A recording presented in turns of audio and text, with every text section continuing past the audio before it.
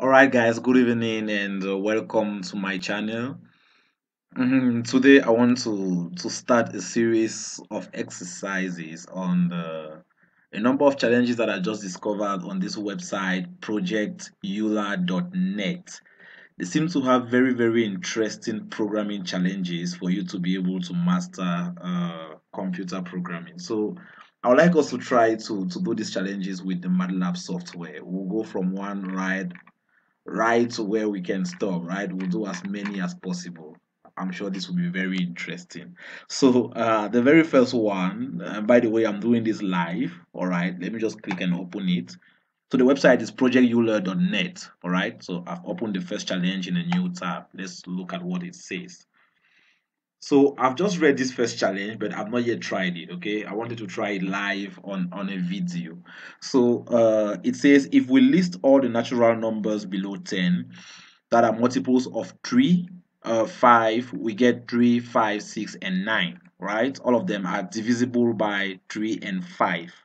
So it says the sum of these multiples is 23. So that's already a benchmark they've given us. Now the question is find the sum of all the multiples of 3 or 5 below 1000. Now this is very, very interesting. All right, so what I'll do is that let's open MATLAB. I'm having MATLAB 2018 installed in my computer, and we'll create a new function for that. All right, and let's give the function name multiples, we'll say 35. All right, 35. And inside, for the inputs of the function, let me change my keyboard language.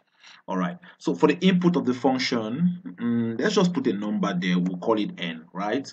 So the n there stands for the number below which we want all the sum of all the multiples. So if n is 10, right, as they stipulate in the example, if n is 10, for example, it means we want to get all the multiples below 10, right? That all the multiples of 3 and 5, or 5 rather, below 10, right? That what am I even trying to say? The sum of all the multiples of 3 or 5 below 10, that's what we want to get. All right, so n is this largest number, so the exercise actually says that n should be equals to 1000. All right, but I want to program it in a way that no matter the value, we can get the sum of all the multiples of 3 or 5. All right, so how are we going to do this in MATLAB? Oh, this is interesting. Okay, so z is equals to multiples of 35n. So obviously, we'll have to get what we are dealing here with natural numbers, all right? And we want all the numbers that are less than n. So what I'll do very simply is just to create a vector, okay, that contains all of these numbers between all of the natural numbers between what's that? Mm, all of the natural numbers from 1 to n minus 1, right? All of the natural numbers that are less than n, okay? So I'll just say 1 is to n minus 1. That should create that vector, okay? So we have that, and then we want now the sum of all of these things. I think this is pretty easy, okay? So what I will say, I will just say z is equal to the sum of what we want to do now is to index within this v the values that we are interested in, okay, the values that respect the conditions of multiples.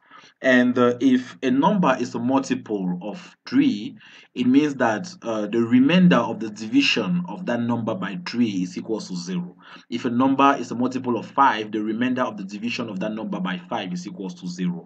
And there is a good MATLAB function for that, right? Which is rem. I'm sure MATLAB, those challenges may be very, very easy in MATLAB because MATLAB is it's a mathematical tool, so it has a lot of built-in functions. But the way we will be doing the exercises is neglecting some of these functions and seeing how we can do even without them to master the programming language. All right.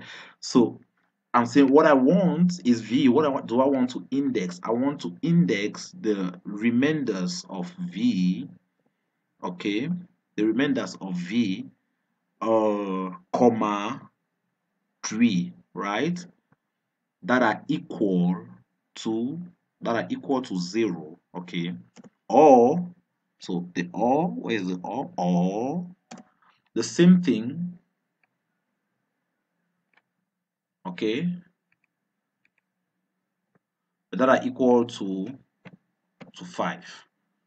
So that will be my Z. Let me see if this works. All right, if we don't have a technical error there. Have I saved this? Okay, multiples 3, 5. So we'll try to apply it for 10 first, and let's see whether it gives us 23, right? So we'll go to our command window.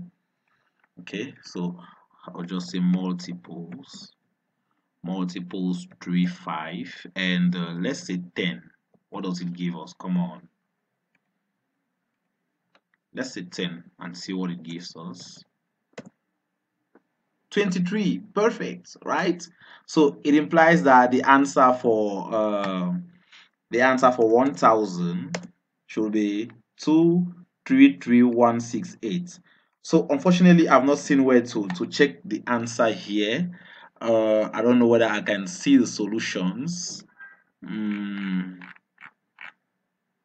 Where do I see the solutions? Okay, let me just try to search that. Okay, so solution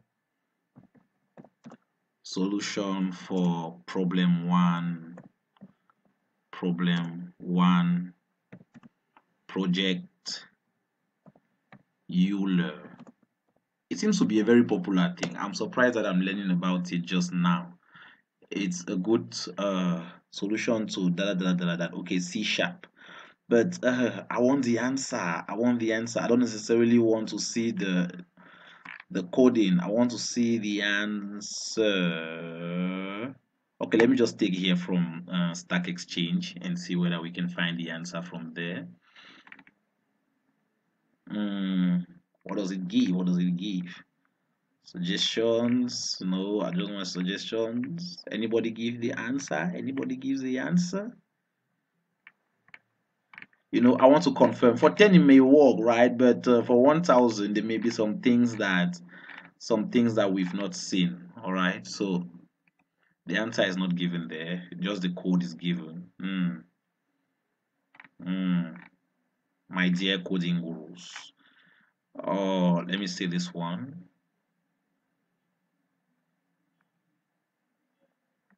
Come on. Time is becoming long.